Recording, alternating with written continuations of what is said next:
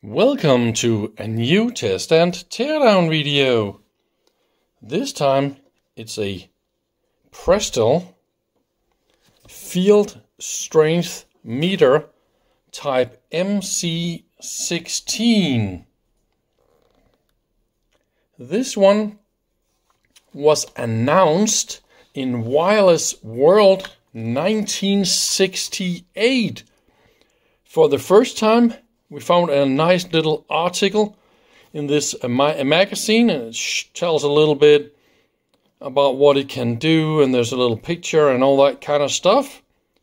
2 years later, also in Wireless World 1970, there is a little bit bigger and better article that explains a little bit more and a little bit better picture and all that kind of stuff. And of course, they try to advertise this instrument in a magazine that has something to do with television, TV stations, and broadcast and all that kind of stuff. Because this unit is what you will install TV antennas, or you would use this to debug, repair, and improve TV installation. So, what can this do? Yes, it's of course a field strength meter, so it can receive the entire VHF, FM band, the low VHF, and also the entire UHF TV bands. It's using two different inputs for the different bands. So you select like this, the different bands, and then you dial the frequency in here. I think it's really fun with the dials, see, and then there's a fine, and then there's, look at that, it's all in one knob. So it's made with a little gearbox. So there's this range in super fine, and then look at that. Whoa, I kind of like that interface. You don't see that a lot. It's powered by 7 1.5 volt batteries, and it's quite heavy. So I'm a little bit afraid we'll find batteries in this unit. Of course, it can receive and demodulate AM and FM. There's a speaker in this one, so you can clickety-click and then volume. So there's, I think this is just the little amplifier. And here you can go into battery mode, and then I think the idea is you push this button and then you have a battery tester, and then it goes to the little mark here. Funny enough, this is red. It should maybe be green, right? I think that is the idea, but I don't see any kind of indications on the meter, so this is a good sign. Maybe there's no batteries inside. What else can we say about this? This is, of course, a complete transistor unit. We got 16 transistors and 10 diodes or something like that. And here it explains all the different channels and frequencies. That is the funny things about TV bands. They got channels, and that will be the frequency. You see all the band 1 and okay, band 2, that will be the FM band. We got some more VHF channels here, and yeah, that's all the UHF stuff. So there's a little funny calculator here for microvolts and millivolts and decibels. Maybe this is so you could put some attenuators and amplify or attenuate the different TV station signals. So the idea is you want to make them all more or less the same level, right? Oh, look at that. You see the aluminium scratches. That's of course that knob and the two connectors here, they damage this aluminium quite a lot. We even got, oh, what is that? A satellite connector. And then we can go and check the satellite signals. Okay, B and C connector and the other one. So that's quite convenient. let's try and take it out the leather, nice leather casing. So it's definitely something you have around you when you crawl around the the roof and poke around with your antennas, right? Oh, did I mention we also found all the manuals, schematics, and all that kind of stuff online. The best quality schematics I could find, that was on Radio Museum. The original schematic I found on another page had some damaged pixels in it, but the Radio Museum, that was fixed in a nice and fine quality. I will show you the schematic in a little later moment. First I want to see if I can open it. That was quite easy, just to take it out of the leather case. The fun thing is it's not that heavy anymore. I think it's the reason for the super heavy duty. That was a really thick leather case. So I think we, well, somebody took out the batteries. That's probably the loudspeaker in there. This looks like the battery compartment, right? Inside this fantastic unit, I'm a little bit impressed. I didn't expect it to be that nicely made. I mean, let's start with the front. This is a solid piece of casted aluminium, and look how nice and shiny it is. So this is top quality casting aluminium. Normally it's not this shiny and nice, but what the heck, really, really nice. So that's of course the IF path, and then we got a little audio amplifier, and that will be the FM detector coils and one little transistor to do FM detection. AM detection is made just by a single diode somewhere down here, and then there's this audio amplifier. I don't know exactly where that is, but that is the main idea of the IF and detection and loudspeaker driver circuit. We got the two different tuners, and they are a little bit fantastic made as well. Look at the inductors here. What is that? Beautiful, huh? And since this is the main tuner with all the different bands, remember? See, here we got 3 different bands, and the band switch, only one band in the other tuner. And then this is of course the band switch, and I want to show you something really cool.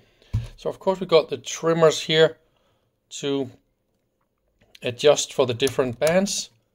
But look at those switches up here. And that is of course to trim the different bands. So we got some switches in here affecting all the different tuning elements. Quite nicely done. It's really, really tough, this switch. And that is the attenuator. This one is of course the different attenuation levels. I want to show you that attenuator down there. That is something also a little bit out of the ordinary. I tried to clean a little bit, but this is dried lubrication and some other stuff. It was really blue and green and super duper bad. You can still see there is some left here. It's not super nice. The attenuator is actually quite nicely made. So it's 2 times, let me show you here. So we got 0, 20, 20 and 40 dB attenuation. And it's because I think it goes somehow through these. So in here we got the resistors, some sort of a through attenuator like that, in a carousel switch like that. I did not expect to see something this high end in a unit like this. And a little transistor hidden up there. I also find another little transistor hidden here. inside the tuner. We've probably got a few more transistors in this tuner and inside this tuner as well. And that's the back side of the main circuit board. Oh, there's another funky thing here I want to show you. See, we got 3 wires from the battery compartment here, and that is something really weird. And see, I added a little bit of text here so see it is a little bit easier to figure out. So negative, and then we got 8 cells, and then the negative we got a cell here, and then it connects that way. Remember, it goes like this, right? So from minus we go this way, and then another cell here, another cell here, and then this way, and then see, that way and that way. So that will be the end of the 8 cells. So that will be 12 volts, right? And then we have from the positive, we have 1 cell, 2 cells to that point, and from that point we have the green wire. So that means 3 volts from positive. So it's running on 9 plus 3, that's 12. That's what it's running on. That is a little bit funny. Why isn't it symmetric in the center? I mean, really weird. I've been looking a little bit on the schematic to see if I could figure out why, but it's not really easy to figure out. Also, the schematic is not in a super good quality. I will of course try and zoom in here on the battery entry area of the schematics. I don't know if you can make any sense of this. Then it goes down to a transistor like that, and what have we got here? I don't know exactly. Well, I think we should try and power it up and see if there is any life left in this machine.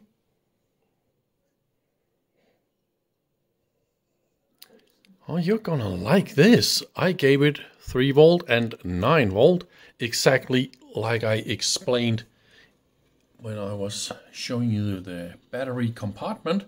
And this is the power consumption. I think this is because I didn't crank up volume. See, if I crank up the volume a little bit, it uses a little bit more. And also I think it uses a little bit different power in the different frequency ranges.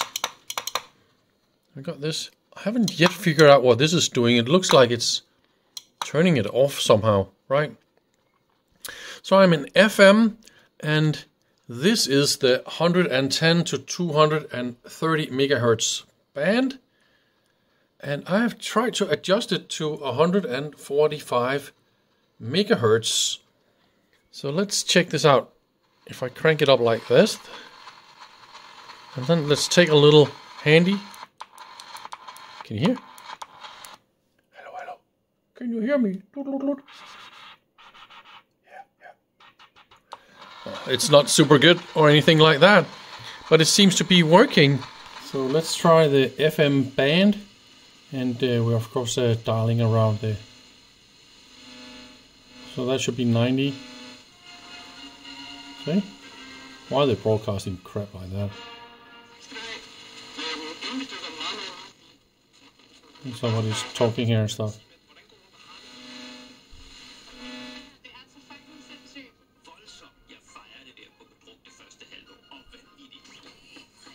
Alright, so it's working.